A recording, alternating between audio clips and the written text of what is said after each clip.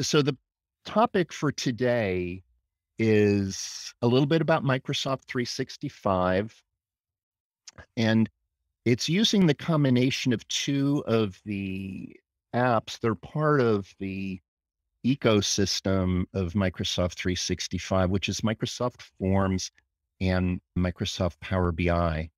And I find that when I'm working with this platform, with this ecosystem, that without realizing that I'm using probably a handful of apps, not just the two specific that we're mentioning right here. It's just the extraordinary opportunity to let everybody know that earlier this morning, I'm on the East Coast here.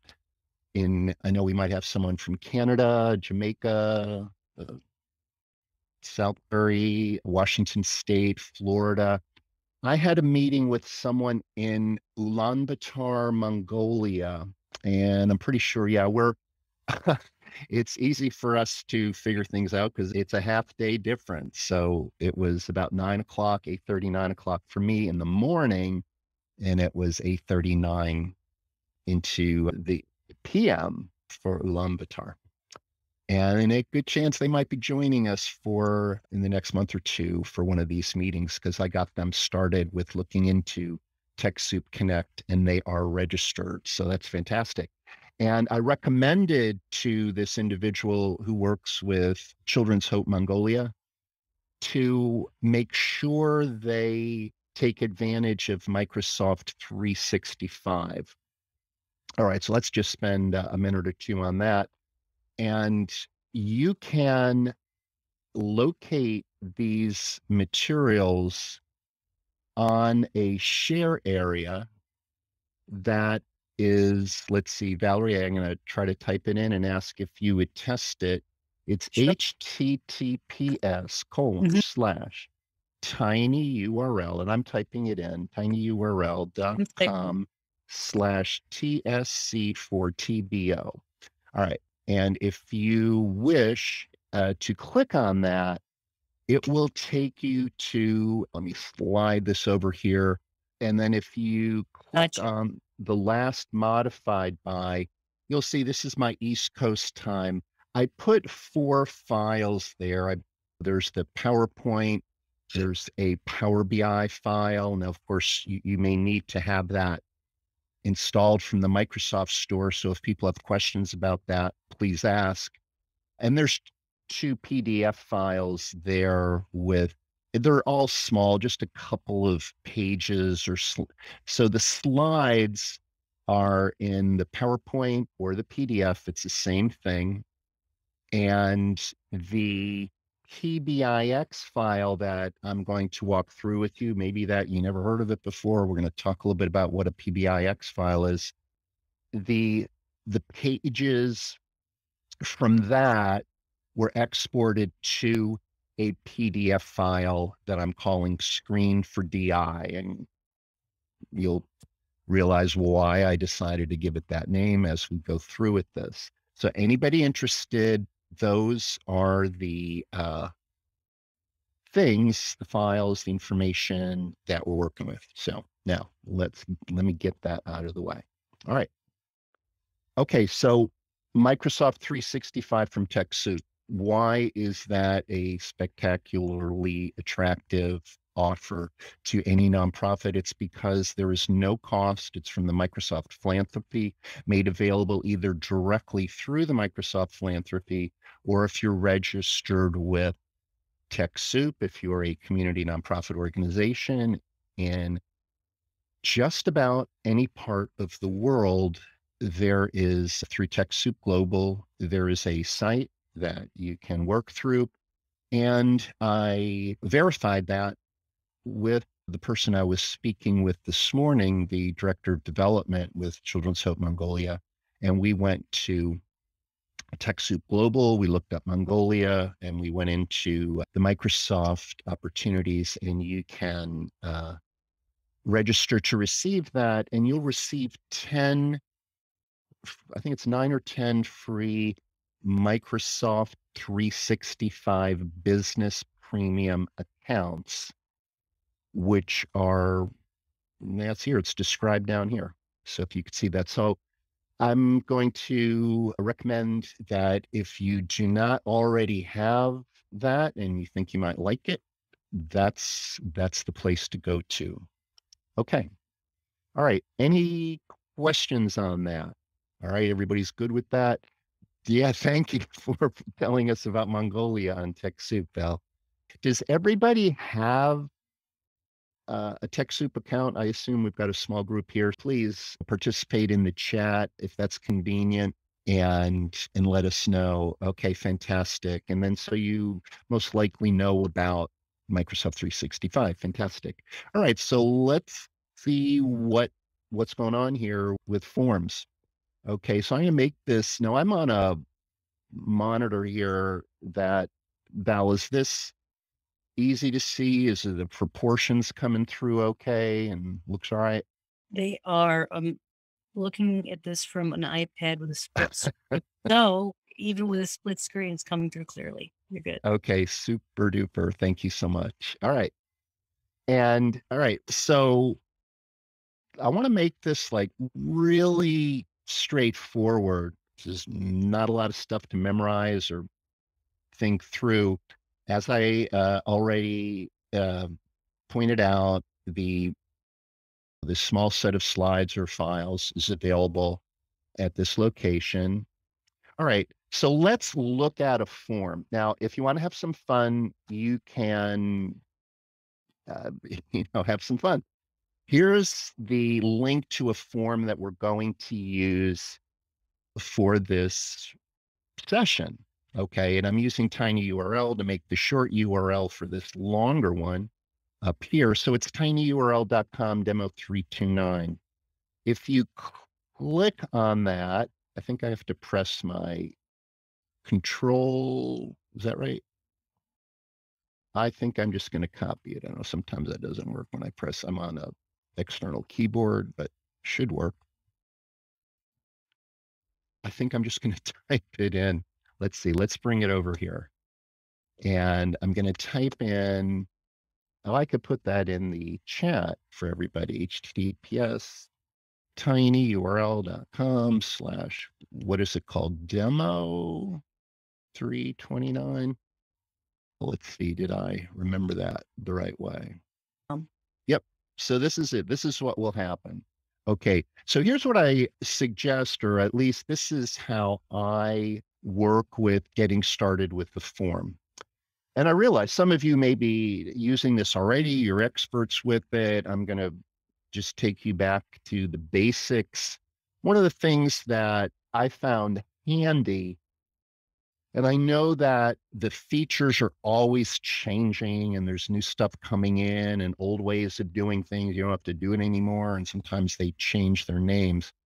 But what I do is in the wherever you are on Microsoft 365, you're familiar perhaps with this waffle icon. That's the waffle, that's the hamburger.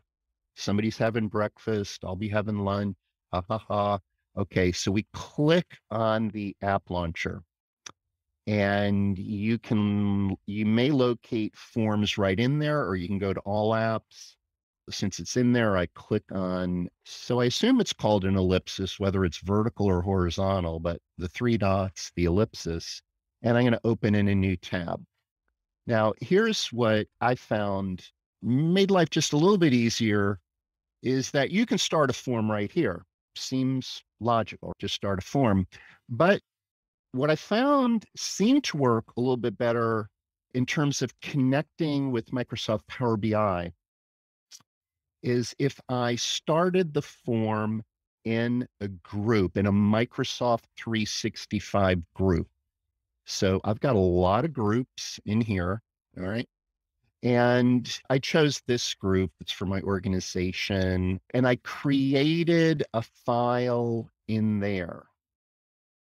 Or I'm sorry, I created a form in there. And so you can see the form that we're using in the session today. I created this form as it's both an example and we had a session last fall about digital inclusion. And so that I used the ideas from digital inclusion to create a form. And so if you'd like to enter responses in the form as we're going through this session, you can do that by clicking on the link in the chat, which is the tinyurl.com/demo 329. You can put your name, your dog's name, your favorite ice cream, just whatever you like. And you can put crazy answers or rational logical answers or whatever you think is good to do. So I created it in here, and that made it a little bit easier to locate or for rather for Power BI to connect to it. Okay, so we'll just look in the form here. It's a relatively simple form, and I have a question or an item for you to put your name or initials. And I use this option if you wanted to create another one. Let me refresh my memory of what's that called. It might be called a Likert, I guess. It's a Likert scale type of question item. So Microsoft Forms is a basic form tool. And of course, there are other more advanced and analytical types of forms. But Microsoft Forms is pretty useful for doing some routine and basic things that for which you might like to collect. Okay, so the question came in is what is digital inclusion? Thank you for asking that question. That gives me an opportunity to put in there is a digital inclusion website for the United. I think this is US based. So I'm going to put that in the chat area. So some nonprofits, my own included, have a concern and interest for youth and community members to be digitally included. So I'm just going to give you the basic parameters of what constitutes digital inclusion so that any individual in the community can participate in the digital world. And so I'm not sure if this is globally used, but certainly in the United States, that these 5 areas be addressed. And so that an individual has access to the internet, that they have a device that they can use to connect to the internet. On that device, whether it's a tablet, smartphone, computer, laptop, they have apps that are useful for them, maybe that as they're learning and coming up to speed with using the device or learning digital literacy, that they have training available to them. A lot of times that's available through a public library. And of course, we realize that not every individual has access to a public library. Maybe there's other ways, of course, there's neighbors, friends, online, and that there's an opportunity for finding support if you need to make a repair or correction or get something working that's no longer working. And so for everyone to participate in, be included, that all of those things would be available to them to some degree or another, whether they have to pay for it or whether there's free Wi-Fi available or public library. Hope that was a useful way of describing it. And of course, for lots more information about what's going on, and there's legislation going on for digital broadband, and you can find that, you can get on a mailing list. And I participated a little bit with the Digital Inclusion Project in New Jersey, and that was a wonderful experience for me. So we're over here, and let's just say we're going to put something in. So I'm going to put in the name Denny. And in case anybody's wondering who Denny is, Denny's a beagle that was rescued from Pennsylvania and brought back into the neighborhood where I live. And my family has beagles, and the beagles have a new friend now. So I'm just going to put in some silly answers. I'm going to say, Denny's so new. He doesn't have his own device yet. So how could he have an app? He definitely wants some help with training and he needs lots of support. So we're going to help him out, show him the ropes, and I'm going to submit that. Okay. So if you'd like to play along, you can also submit something in there. Okay. So what happens when that's submitted? It goes somewhere. So one of the things I like about using the forms in a group, and in this instance, I'm using this group on my organization's Microsoft 365 site. It goes to the shared documents library and it lands right here. So let's see if it's in there. Hopefully it's in there. And I know it was submitted by Denny, so I should see Denny's name somewhere. We got a couple of Denny's because I was practicing before and putting in and assuming this is refreshing that that one that I just put in, and we can check by the time here. Good chance it might be this one here, because that's about the time, or it's just a minute later. Or no, it's Shannon put that one in. Thank you for, and then here, Denny. That's right. Here's Denny's. Okay. So looks like Shannon, like you've got good digital inclusion. So that's fantastic. Okay. So that goes in there. Now, when you're working with the forms, let's just look at the form itself again. You get some ways of looking at the responses and certainly take advantage of whatever it shows that Denny is a popular survey completer with us. And you can see what each individual did. So this is certainly very useful. In my work, I find that using Power BI brings some things like a step closer. And so what I did was I connected Microsoft Power BI. So this is where the form was. I showed you where the spreadsheet was that we looked at. Okay. And now I want to make a connection. And what this is showing here is this is the web address to where the file is that allows me to make a web connection into Microsoft Power BI.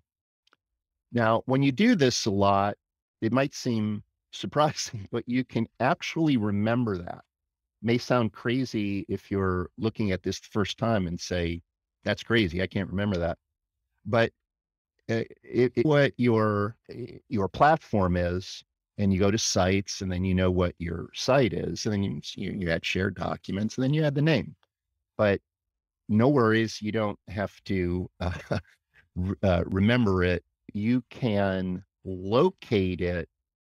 Let's see, back over here by opening the file. All right, so just going to open it in the app, which is Excel. Okay, so there you go. We're using another one of the apps on Microsoft 365.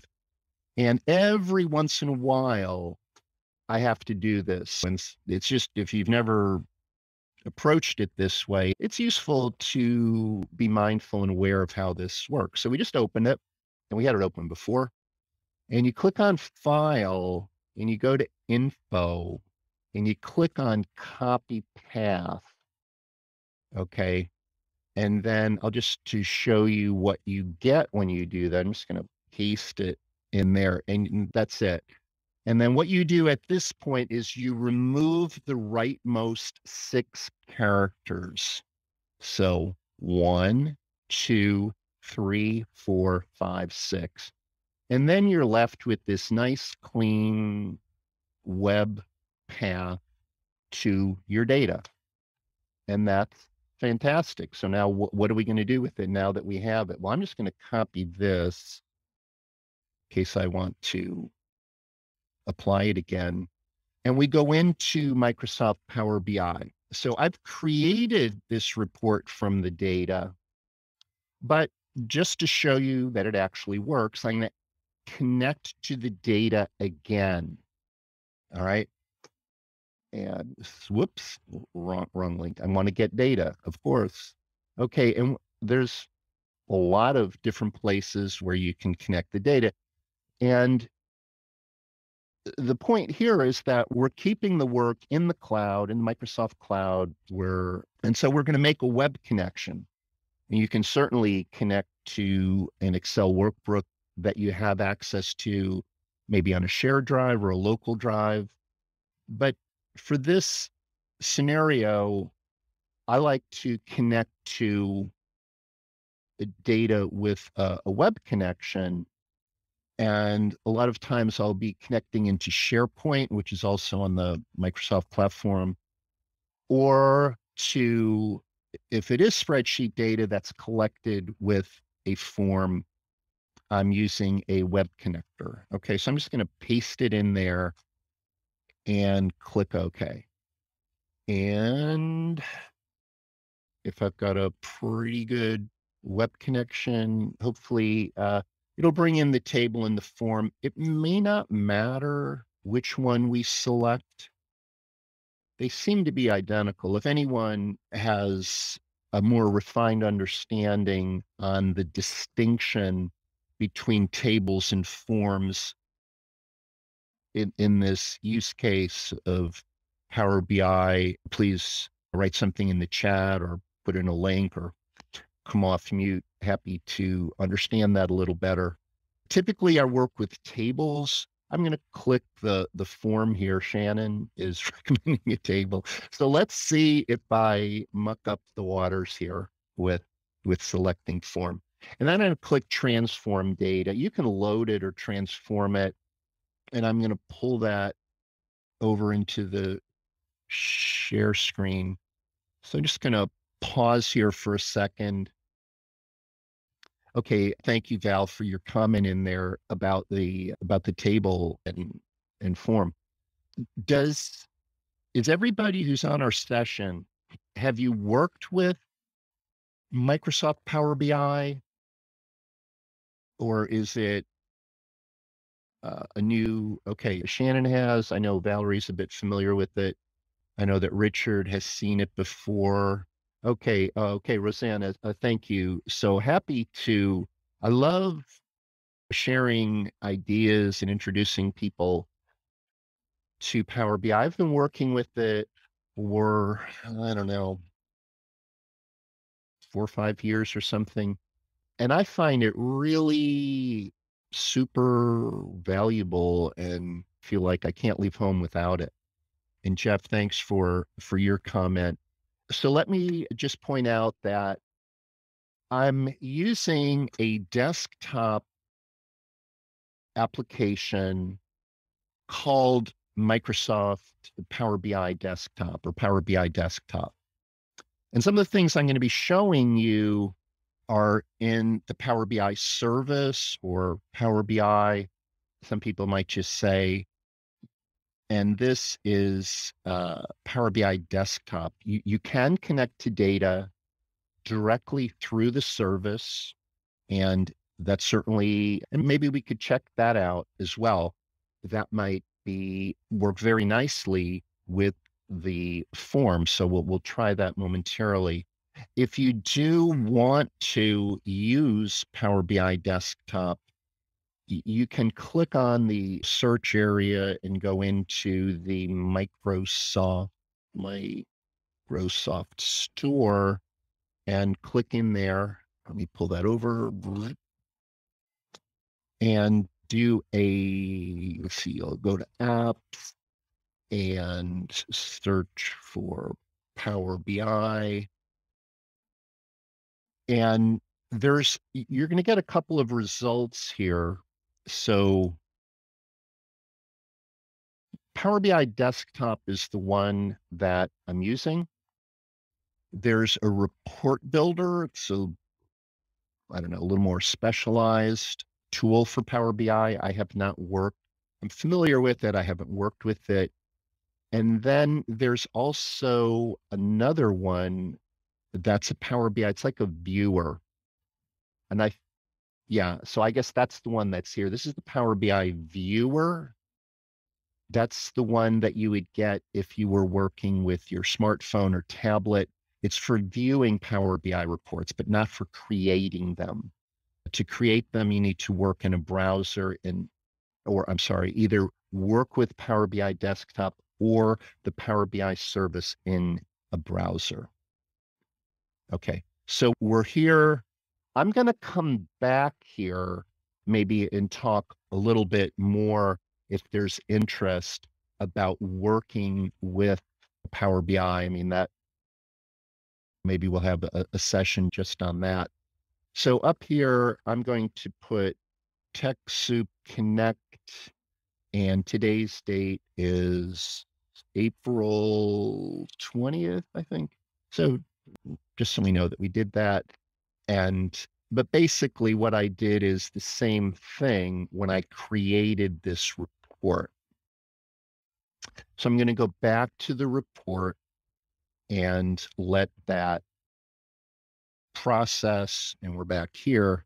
Now I'm going to refresh the data. Since we've been on the session, we've had a few more forms completed. So let's see what happens. So I'm going to do a refresh here, and I think we're going to see a few more responses. So there's 21 responses from 14 different people because the Beagles have been playing around with the form and they've been submitting several responses. Okay. So I'm going to go through one layer. I'm going to loop back and maybe go through a few more details. So we created this. These are visuals. This is a table visual. This is a card visual. Typically, it's a measure is placed in here or a number, like a count of something. And so I'm counting the number of responses here. I'm counting the number of people. These are clustered column charts. And I just decided to create a column chart for each of the items in the form or the survey. And I hopefully use this color coding to just as a way to communicate it in a way that's hopefully seems logical. The green is good. The red is what we want to pay attention to. And we're seeing here that where do we need the most attention? Well, in training and support. Okay. So again, these are all practice sample example fictitious entries. But if we're taking it literally, this is how we might find the report useful. Okay. And then we want to publish it so that typically with some things that we create using the forms and some visualization tool, we want to share it with other people. So I'm going to publish it into the Power BI service. And let's see, there we go. I could in Power BI, I have the option of setting up different workspaces. For this demonstration, I'm going to use my workspace, which is free to anyone. So if you work at a nonprofit, if you have Microsoft 365, you do have the ability and option to connect to a Microsoft Power BI account, assume it's approved or made available by your IT administration. There's no cost for this. You can work with my workspace. Cost is incurred if you set up other workspaces or share outside of your own workspace. That's a common thing to do. For a nonprofit, the cost is relatively low. In the United States, I believe the US dollar is $3.50 per user per month. Okay, so I'm going to click select. It's going to replace what's there. And now once you actually have your visual set up, you don't have to do what I'm showing you here. we're going to, because that can be accomplished in the cloud without you having to manually do anything, which is nice. Okay. And the way that would work is in the Power BI service, I go down to the data sets associated with the data set is the collection of data sources that are used in the report. We have a relatively simple report. We're only using one data source.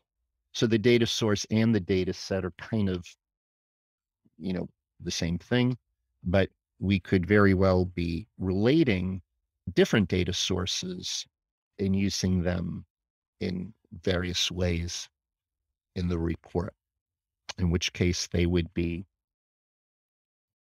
collected into a data set. Okay, so this is my screen for DI. I should be able to, it's right there. The ubiquitous ellipsis is that might be a good name for a rock band, maybe 20 years ago. I don't know. No, so much, but okay. So I'm going to go into settings. All right. So here we are. Got to make sure generally this will be okay. If your credentials weren't okay, you'd get a warning in here. And I'd go into scheduled refresh. And so you can see with the Power BI Pro account that I have, it allows me to schedule 8 time periods for refresh. So if I want to, if I think people are using this during daytime hours in my time zone, I could put it from a 9 to 5, or if I want to stagger it out across a broader area or broader time range, if I think people are going to be completing this, if I'm doing some work in the community and people are completing it in evening hours, I could do that. So once you do that, when then it's set it and forget it. So let's go back to the report. Then whenever the time period occurs for the scheduled refresh, it will occur. And if you wished, you can check here. Now, I did a manual refresh, but it shows 12:36. It will show the time of the refresh. Sometimes it might show 10 or 15 minutes after the hour. You scheduled it for 3 p.m. By the time it actually is triggered and finishes, it might be 3:09. So it might say 3:09 p.m. It's not going to happen maybe instantaneously, but it will happen depending on internet traffic and time of day, things like that. So that's really wonderful. Now, what else can you do when you're here? Because let's consider that this is a really valuable report and I want to share it with the community. So what you can do is you can create an external shareable link.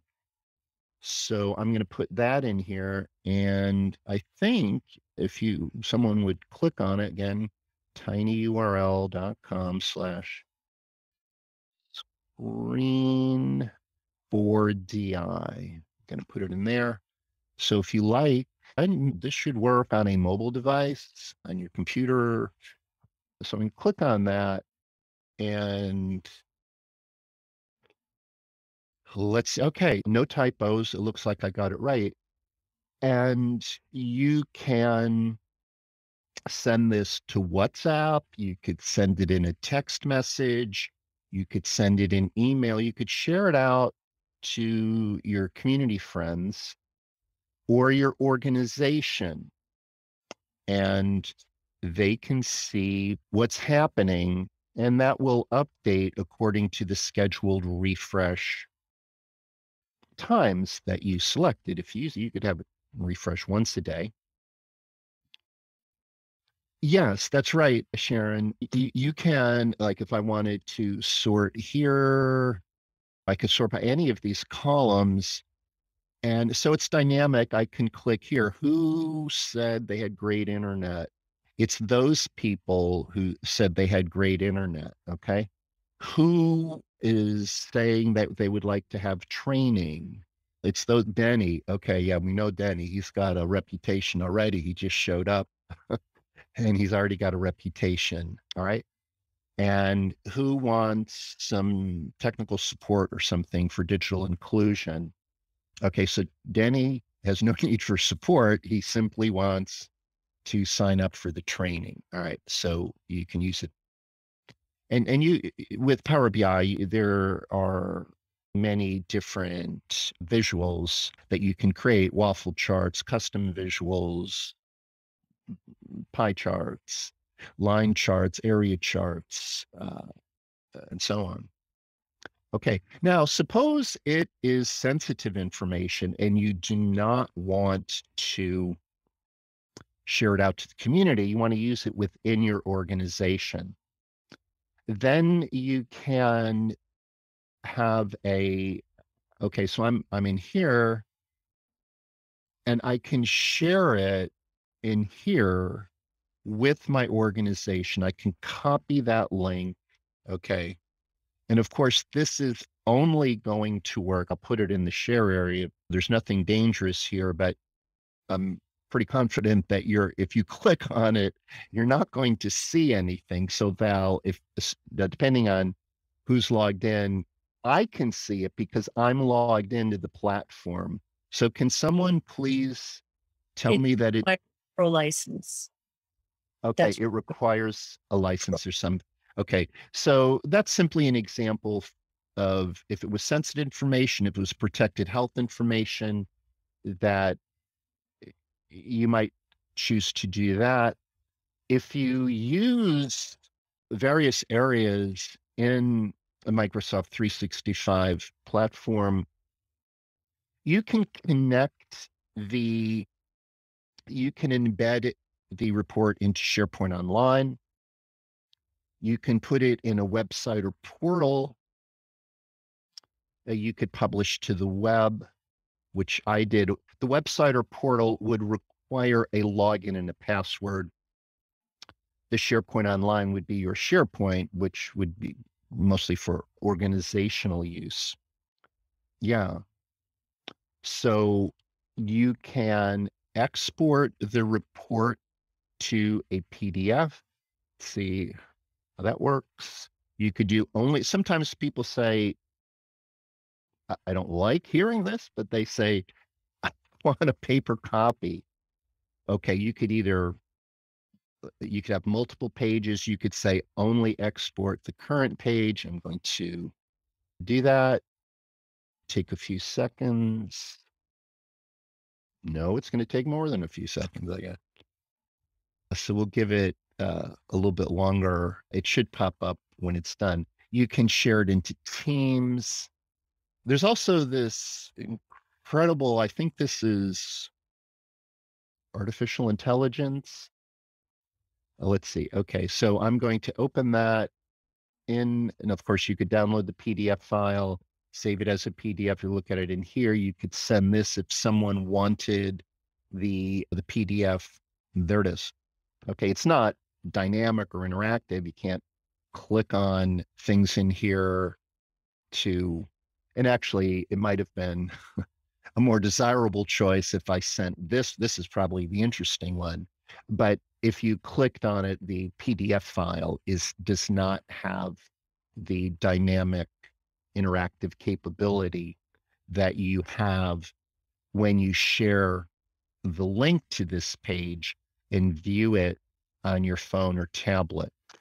Okay. Yeah. So let's see. So you can export it, you can download the PBIX file. Let's try something here though that I didn't test this. This is dangerous territory here. I want to see if something works that I have not tested. So let's see what happens. And hopefully it's a forgiving, friendly group that we have here. Suppose I wanted to see, can I create this report without using Power BI Desktop? So I think so. So how would you do that? All right.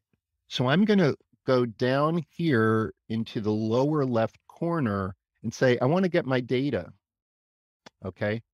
So I want to discover where the data is.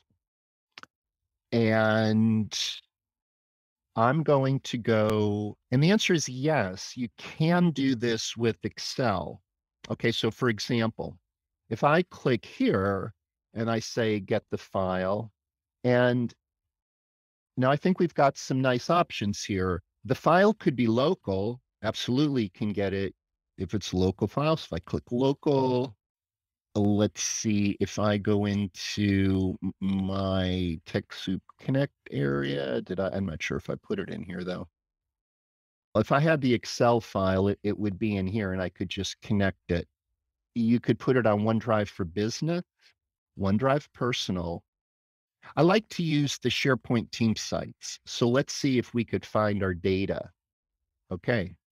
Now it is YTB is a rocket, right, Valerie? SharePoint.com/sites/YTBRN, because I know that's my group. That's my SharePoint. Actually, it's the SharePoint that's assigned to the group. Now, this is like a trick question, almost unanswerable unless you're the SharePoint maven. How do you form a SharePoint group? There's like over 20 different ways to do it. And they're formed probably without me even knowing it. But you can create them through email, through Microsoft Planner, through Teams. You could just create a SharePoint platform. You can create it through Power BI workspaces. So that's not hard. So this looks familiar. Shared documents. That's where I think I put it. Okay. Oh my goodness. It looks like we're close to a success story, maybe. All right. So I'm going to click connect. Now, so you can either import or connect. All right. Let's think about that. I don't like to think about that too much. I always like to select import it into Power BI. Now, if you do a lot of Power Query, Power Map, Power Visualization stuff in Excel, which I do not, you might prefer to make this or selection. But I never do that because I always want to work in the cloud. I never want to work inside Excel. But I'm just saying that in some people are super good with that. So of course they might choose that. All right. This looks like what we're talking about, right?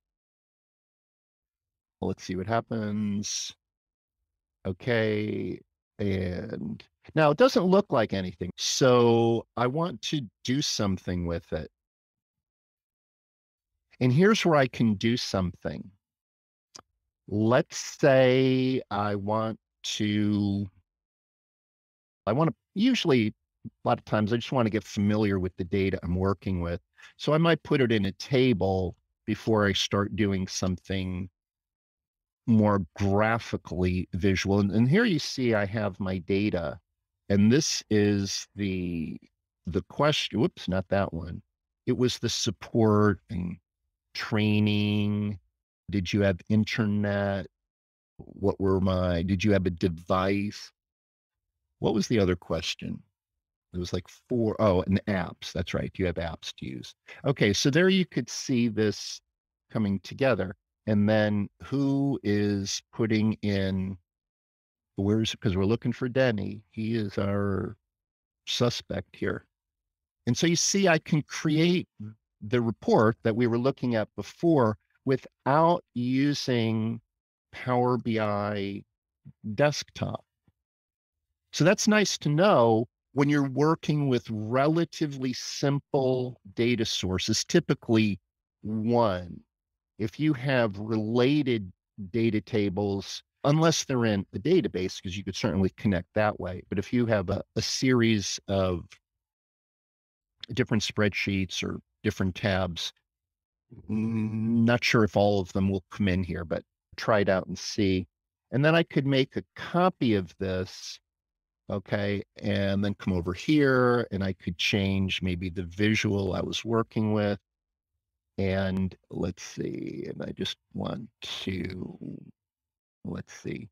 I'm going to put in because I want something to do a count.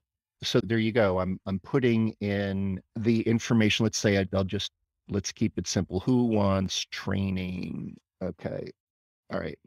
So this is telling me how the results are coming in for the respondees who want training. So let me point out something else though, so that you can see there are some things you can many things actually that you can do on the desktop that you can't do here. Now suppose I want to know what the just a little more information. If I turn on the data labels, it tells me. So let me do the math. That's 21 if I add those up. But what if I want a measure to tell me how many people responded? Well, I can do it. I can go in here, I can put that in there, and it's telling me how many. So I could do what I had before. Now I want to know how many people, how many different people participated in the survey. So I could take the names and initials and I could select tell me the distinct count, and that should give me, what was it, 14. Okay. So I can do that, but I can't do anything more advanced than that that would involve a formula. But if this is all I want, I'm in pretty good shape. Okay. So then I would save this and let's give it a name. This is TechSoup Connect April 20th. I'm going to name, so I'm going to put it in my workspace. I could put it in a different workspace. I could save it. And there it is. And if I look in here, I should see it in my, there it is right there. And if I want this one to refresh itself, can I find it in here? Let me see. I'm looking in my data sets. I don't see it in here. So that might be a limitation of, because I typically work in the desktop. It's not giving me an option to do the refresh. Oh no, or is that it? Wait a second.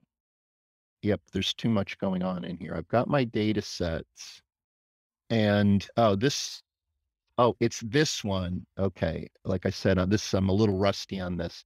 It actually is here.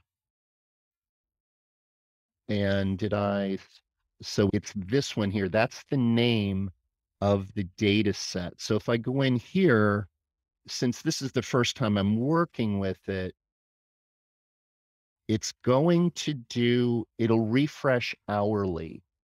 So that's pretty good. That if I could take that literally, that means it would refresh 24 times a day. Didn't realize that. So I'm glad I attended our session today because I learned something here. So that might be really valuable, really nice, and that's a pretty nice option to have. And you can like why turn it off? Keep it on, and you can do quite a. There's you could spend a career with Power BI. We're just scratching the surface here. But we've only got a few more minutes left. So I just want to summarize some of the things that I hope uh, you found useful. Let me go back here. We created, if we didn't already have one, we chose to work with an Office 365 group. And that's where if I was, let's say, if I was in here, I went to Forms, okay, and I opened Forms and I decided I wanted to create a form. I chose to go into one of my groups. You don't absolutely have to. That's what I do. I might want to create a new one. You can copy one that you have and modify it, or you can create a new one. And you have about a half dozen. This is my new form April 20th, and you can put a description in there and you can add your questions. You could be a choice question, ice cream, or choice one or two. You can add options. You can allow for multiple answers. You can make it required. You can make it a drop down rather than the radio button. You can add branching. So there's some nice capabilities. You could add another question, text that would be for name. You can add a rating, a 5-star rating or something like that. You could put in a date. So I'm just say that obviously with the date. You can make it required or not. You can shift the position. You can put it up higher. It will collect the date of submittal, may not need it. And then you can work with ranking and upvoting. I haven't used that a lot. You could do that. Okay, and then you can preview it. You can preview how it's going to look on mobile. Okay. You have some themes that you can choose from, or you can upload a theme if you want a different color or a picture or the logo of your organization. You can collect responses. You can use a shorter URL here. You can allow anyone, only the organization, or specific people in the organization. Okay. So I'm usually doing that. You could send it on email. You could get the QR code. Very cool. Or you can embed it in your website. So that's pretty nice stuff. And you can go back to your settings. You could print it, duplicate, collaborate, so on and so forth. And then you can connect. We are at our time. And then of course we went back to just the final points of we showed where to locate the spreadsheet for the form, Power BI, the connection. One last thing, if you like to work this way, if you like to work from within the SharePoint, you can do something like a form by, you could also work with SurveyMonkey, but you can go to Forms for Excel and you can initiate it there.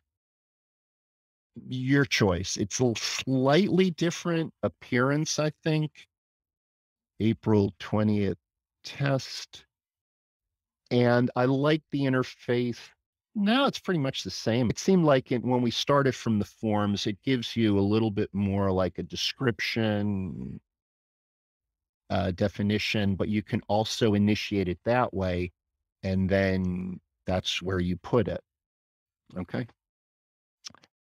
We are at the top of the hour, and this report should be on its way to refresh. It's probably going to take, we're not going to watch it and wait for it. We could watch grass grow. We could go to the airport and watch planes come in. But that will update here a little bit after 1. Was this useful to at least one person? I hope. And how did people do today? Did we do okay? I'm going to go back to, we're going to have another session. Might have guest topics. I'm not sure exactly what we're going to do. It's probably going to be on May 18th. You can register. You'll see it if you're a member of TechSoup Connect for time banking and community organizations. If you click on that, it will appear on here so that we have an upcoming event. So you'll see that on the next day or 2 or 3 or 4. We'll have something. Thank you for participating in TechSoup Connect for time banking and community organizations. Thank you for your comments and questions. If anyone has an afterthought and you want to send in a message, you could send it to info@ytbrn.org. And it was a pleasure having this time with you. Thank you, Valerie, for your help on the chat and for being my YTB partner in Connecticut. Thank you to Jamaica, Uganda, Washington State, Canada, And anywhere else, Florida, that people were joining us from. And please continue to participate with TechSoup Connect and hope to see you at another fun session with beagles and people in the near future. Have a good breakfast, lunch, dinner, mid-afternoon snack, early evening cup of tea, or good night wherever you are. Okay. Take care, everyone. Thank you. Thank you for sharing the time with us. Stopping the share. And Valerie, help me do a quick 10, 9, Ace, 8, 7, 7, 6, 6, 5, 5, 4, 3, 3, 2, and 1. 1. Bye. Bye. Bye.